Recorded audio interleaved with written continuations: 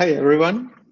Today we have a very beautiful part of the lecture devoted to magnetic liquids, to ferrofluids.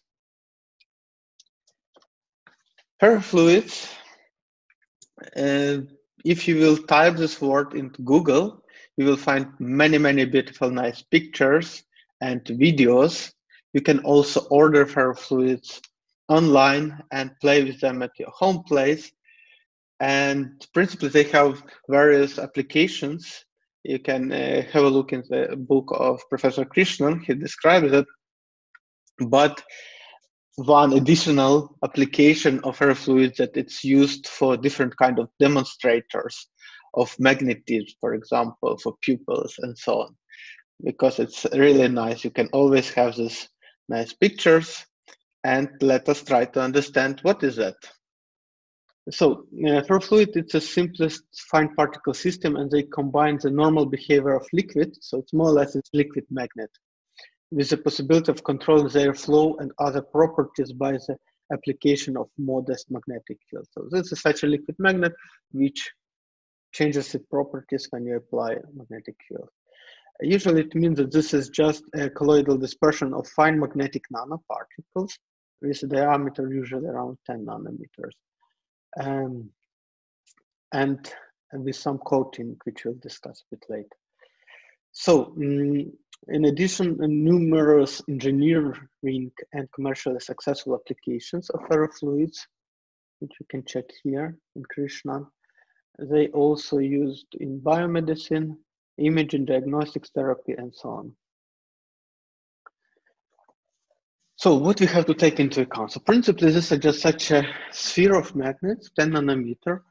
And nevertheless, what we want to have many of the spheres. That's a liquid, so they are mixed in water or in some oil. But we want to avoid interaction between these particles. Because and only in this case, our ferrofluid will behave like we want to have it. And what kind of interactions we have to take into account? First of all, it's short-range van der Waals forces, so they can stick together. And besides, there is long-range magnetostatic interparticle interaction. So it means that this is simply dipole-dipole interaction. You remember this experiment with arrows. And therefore, they want to avoid that. And one way to do is they protected these particles by electrical charge. So it means that you can charge each particle electrostatically, and then since they charged in the same way, they will push away. And then you can at least compensate van der Waals. Or there is other, which, as I understand, commonly used way. It's the to coat them with so long chain surfactant molecule shown here. Yeah, so such molecule with a length around 2 nanometers or smaller than the particle, and when you make such a covering, then they do not stick together.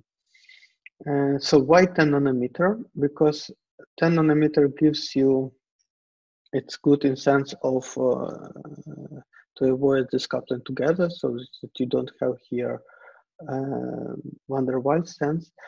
The smaller you will make it, the less problems you will get with magnetostatic, because this dipolar fields will be compensated. Therefore, you want to make it as small as possible to get rid of dipole-dipole interaction. At the same time, you want to take into account gravity. Therefore, kind of 10 nanometer, it's more or less such a stable dispersion, which gives you that these particles are uniformly more or less distributed within your carrying liquid, and it works good. So one of the main effects which we study in magnetofluids is magneto-viscous effect, which is a change in viscosity of ferrofluids with increasing magnetic field. So it has some viscosity when it's like a water, and without magnetic field, and when you apply magnetic field, it behaves more like honey, for example, or maybe even closer to solid state if the field is large. And how it can be understood. So the easiest way to understand is that we take one particle, and there is such a direction of vorticity. So maybe the best way, so if you have these viscous processes, then you can maybe imagine this matter particle as this spheres as a rolling spheres. Yeah, so they're kind of rolling, and then you will get such a direction of rotation, and this will give you vorticity. And that's what happens in the without application of magnetic field. And as we discussed, usually there is crystallographic anisotropy in the sphere. That means that there is some magnetic moment oriented into some direction with respect to crystallographic structure of this nanoparticle. And when it's rotated without magnetic field, principally nothing happens. It just rotates. But when you apply magnetic field, what happens, we know that magnetic field wants always to put a magnetization along the magnetic moment, like it's shown here. And then what happens, since it cannot anymore rotate so nicely, if a magnetic field is applied as shown, the magnetic moments will tend to rotate and align the particle along the field. The magnetic torque from the external field counters the mechanical torque from the shear flow, causing an increase in its viscosity. So it means that since it cannot anymore rotate and roll so easily because magnetic field wants to keep it stable, it changes altogether the viscosity of the material. There's a formula which you can find in Krishnan, just such probably even, yeah, it's derived on some very basic principles. But what you can hear here, so this is field dependent viscosity. It defines some coefficient. This is viscosity without any applied magnetic field. Then it depends on the fraction. It's V, it's not velocity or something, it's a volume fraction of your magnetic nanoparticles in the total ferrofluid volume. Then there is alpha, some part depending on alpha. And alpha, we didn't go so in depth, but when discussing Langevin theory, there was this alpha introduced. It's such parameter which depends, it's very comfortable to use it. It depends on the magnetic moment of your material, on the applied field, and on the temperature. And these are main parameters that you usually consider when we discuss magnetic properties of materials. And then we have here alpha. And finally, the last parameter is beta, which is an angle between the vorticity direction and applied magnetic. And then this effect influence of vorticity influence on the viscosity is the maximum. Nevertheless, in the real particles, you have all different beta angles, and you need to kind of summarize all of them. Therefore, if to use this formula, you will come to conclusion that vorticity, the viscosity, this application of magnetic field should change only 3%, 2-3%.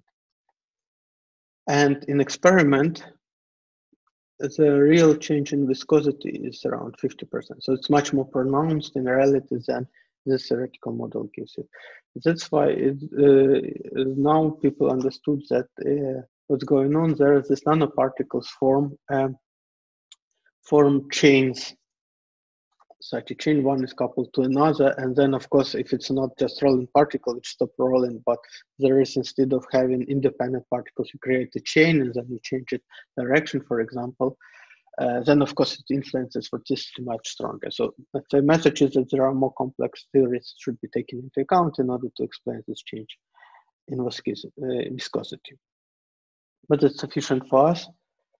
Hey guys, it's Andy here, aka Mistake. And in this video, I'm going to be messing around with possibly the most amazing, yet ridiculously messy stuff known as ferrofluid. Now, I have been known to previously mess around with this stuff in older videos, so if you wish to check them out, I will link them at the end of this one. Also, I don't talk in those videos, so if you're one of those people from the comment section that keep going, "Hey, this guy's voice is annoying," then yep, you may wish to view those videos instead. So, what is ferrofluid? Well, it's a material that acts like a liquid, but when introduced to a magnetic field, it becomes a kind of jellified solid. It's made from ridiculously tiny ferromagnetic particles that are suspended in an oil-like liquid. So yeah, let's get to it. Let's watch the video. So I got a hold of a few of these 10ml tubes of ferrofluid from the internet. This stuff tends to be made from laser ink toner, which contains those magnetic particles. I also found myself a bunch of metal objects ready to be magnetized. Using some old tapes to prop up the plastic dish, hey, I've been looking for that, I placed the magnet under the dish to secure the first object. The magnet magnetizes the whole metal. I then added the ferrofluid using a pipette. Interesting, you can see the ferrofluid follows the path of the magnetic field down the sharp edges of the drill piece.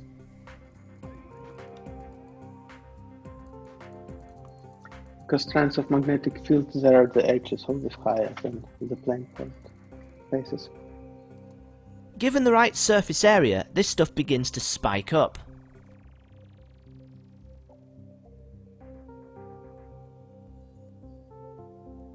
The spikes occur because the magnetic particles in the ferrofluid are lining up with the magnetic field.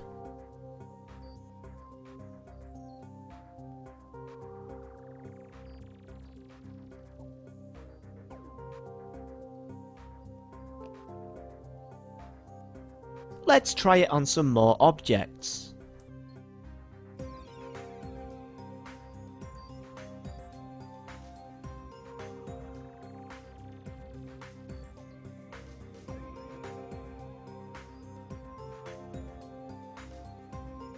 Pretty darn cool.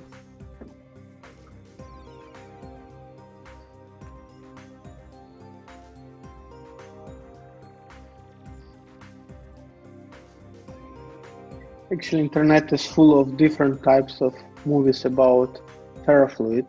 This one I selected because it's something which one can do at home if there is interest to play with it. The only issue that, as he will say later, that everything will be extremely dirty if you will play with it around, so you should be careful. Nice.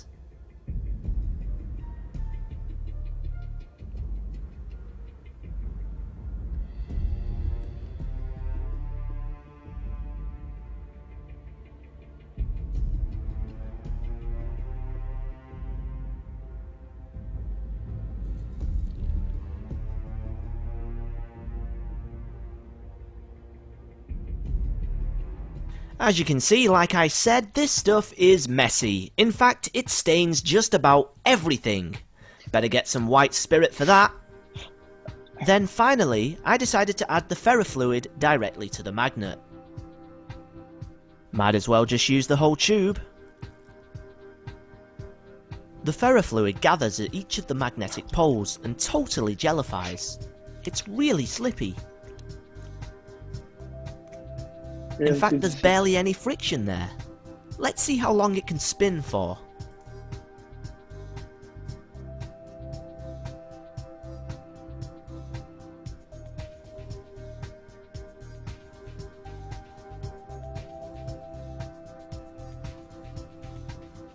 Okay, it's still going. Okay, well, whilst it's still spinning, here's the links to those other ferrofluid videos.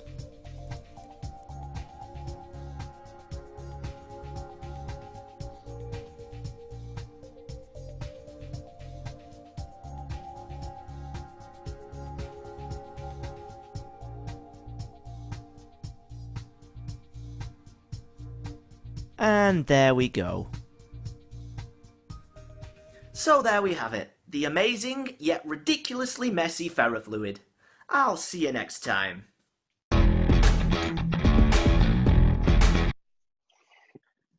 Okay, so we are done then this part, and in the next lecture we are speaking about magnetization imaging techniques.